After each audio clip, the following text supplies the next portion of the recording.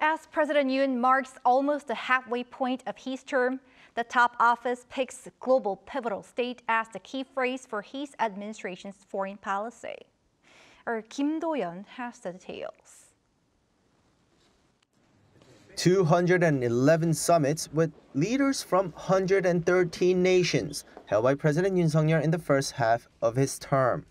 That's according to the presidential office on Wednesday, and as it reaches the halfway mark of its term, held a briefing on its diplomatic and national security policies.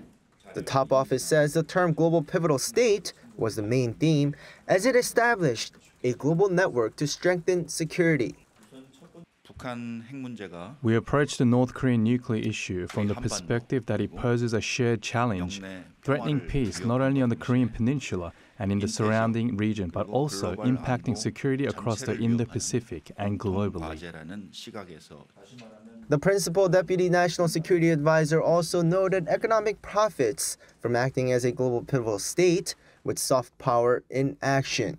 Korea's Indo-Pacific strategy, the Korea-ASEAN Solidarity Initiative, and the K-Silk Road Initiative were some proposals made to help developing nations. In addition, the Korea-Pacific Island Summit and the Korea-Africa Summit were held in South Korea.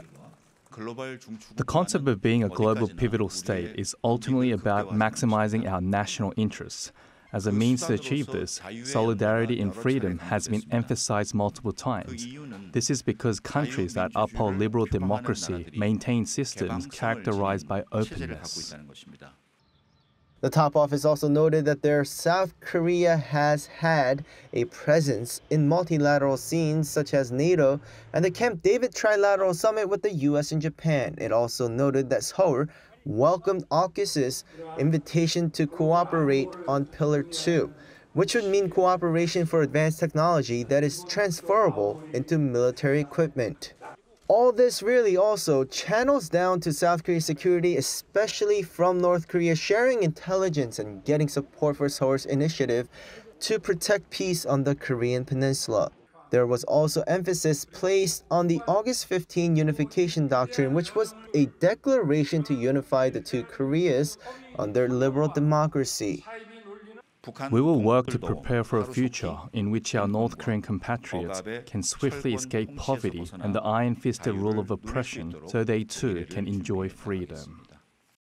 This was the second part of the presidential office's three-part plan to reach out to the public in light of its halfway mark. It followed a domestic policy briefing on Tuesday, and now the president himself will hold a live briefing on Thursday.